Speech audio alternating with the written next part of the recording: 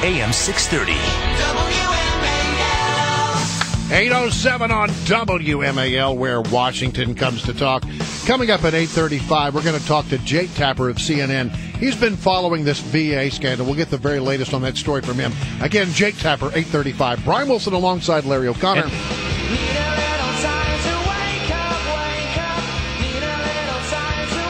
Yeah, all you adolescents, you need extra time to wake up, apparently. That's what the Fairfax County School Board is going to be discussing over the next couple of weeks. Ryan Mclveen, he's a board member of Fairfax County Schools. In fact, not only is he a board member, Brian Wilson, but he is, in fact, the king of snow days, I believe is what they called him.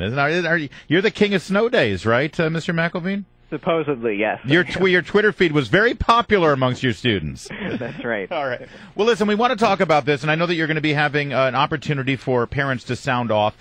There's 4 days in May, 19th, 20th, 27th, 28th, and then in June, the 7th, 9th, 10th, and 11th. The locations and those dates will be on our page there at WMAL.com for Mornings on the Mall, so you can all go out and have your voices heard. But what is the deal with this? Why suddenly do we need to change this time for high school kids because they have trouble waking up in the morning and they don't function well in the morning? We've survived all these years.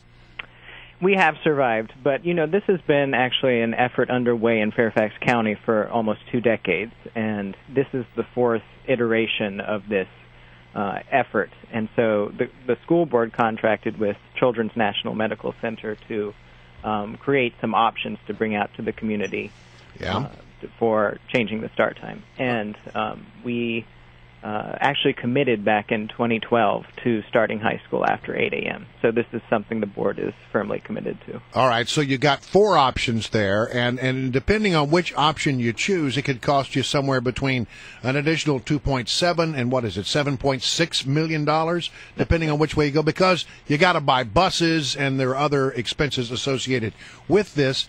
I think the question that some people would say is, why do we need to spend money on this? Let's just get the kids out of bed and make them go to school. Right, and as I'm a graduate of Fairfax County Public Schools, and that was, as a student, I always wanted to get to school early, get out early, so I could do my extracurriculars. Right. But you were that kid, Mr. Mclveen. Yeah, right. So, but over time, my opinion has changed as I've learned more about the sleep science. And what has been the most persuasive thing to you?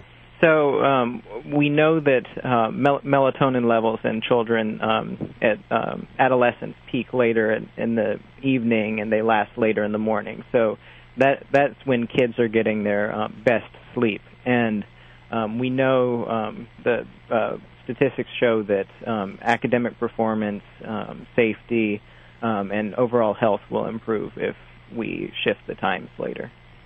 So, all right, let me just ask you this, because part of what we're doing, especially when our kids hit high school, is we're starting to get them ready for the real world. We're starting to get them ready either for higher education in colleges or universities or to join the workforce. They're not going to get that kind of accommodation as they join the real world. A lot of people may function better and sleep better at certain hours, but if they get a job, they got to answer that bell. Aren't we coddling the kids a little too much here?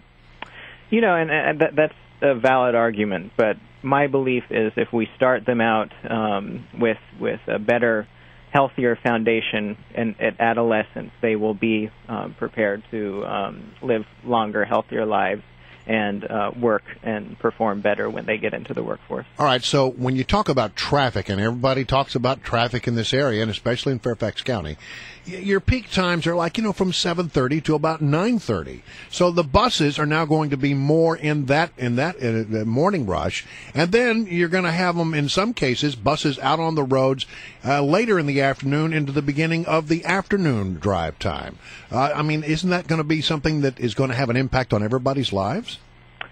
It will have an impact, and the idea is that traffic patterns will adjust. Obviously, we're still going to have traffic between those hours, but we've seen that in Loudoun County, they start their schools at 9 a.m. and release them at 3:50. Yeah, but when the buses stop, traffic has to stop. Yeah. That's the problem. And Loudoun isn't really in the belly of the beast in the same way that Fairfax County is. Wouldn't you agree? Yes, and like I said, that's a valid argument, but the goal is to educate the community and Well, I mean, the goal is to educate the community, but the community has to function. Right. We just got to deal with it, in other words. There's going to be more buses, you're going to be stopped more, and there's more traffic and congestion. Just deal with it. Right. Well, and our hope is that traffic patterns will adjust. All right, Ryan Mclveen is our guest. He's a member of the Fairfax School Board. And again, parents, you can sound off about this. 4 dates in May, 4 dates in June. We'll have the specific dates and locations because they spread out all over Fairfax County, and they want to hear from you. I mean, if you hear the parents coming up and saying, this is not a good idea, are you open to that?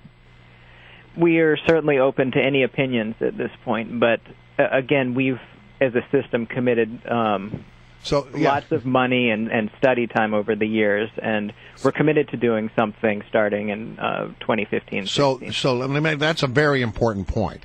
If people are against this idea, well, that ship has sailed, right? That ship has sailed. However, if they see these plans that we're putting out and they have ideas, constructive criticism, we can certainly adjust the plans. Let me get you, if I could, since I have you, Mr. Mclveen, our own Martin DeCaro and WMAL News has been reporting on this story of 40% of educators in Fairfax County now saying that they don't have enough time for instructional time. They're spending way too much of their day, and they're saying more than 10 hours a week on schoolwork outside the regular school day, and they're losing time in the classroom to actually teach kids. Have you seen this report? Kimberly Adams of the Fairfax Education Association has been on talking about it. Right. Yeah. I mean, we're certainly well aware of that. And do you want to go on the record here in terms of what you think the Fairfax County Board of Education should do about it? Well, we're looking at ways we can restructure the school day, both at the elementary and secondary levels. They involve increasing the length of the elementary school day on Mondays, so that there's and incorporating more teacher planning time in there. But what we've seen is that as the state has put more and more requirements in terms of testing on us, that our burdens have increased greatly at the local level. And as a result of that, ultimately, the teachers are not actually able to teach the kids as much as they used to. Right, and they don't have as much time to prepare as well. All right, getting back to the school bus thing. So tell me, there are 4 proposals on the table. Do you have a personal preference as the one you like the most? Because each one of them has a varying cost associated with it. That's correct. I mean, the goal is to do this for as little cost as possible. I personally do not have a preference. I'm waiting to hear from the community. All right, Mr. Mclveen, Ryan Mclveen, Fairfax School Board member, thank you so much for being here. It's always good to talk to you. And Thank you. Again, those hearings are upcoming. If you have an opinion about it, you'll want to check our website, find out what date works best for you, and go express your voice and have your voice heard. Well, yeah, and listen, there's so much energy and so much action and so much talk here about, Barack Obama or John Boehner or who's going to be the president 3 years from now. This is democracy, representative democracy happening right in your neighborhood, and it affects your home, your children, and your kids' education. This is the kind of thing that you can have an effect on. I mean, Mr. Mclveen said that they've already committed to this, but I've got to think that if they hear from the parents, that commitment can change if you think it's a bad idea. Yeah. So look, when you speak, trust me, people who are elected listen.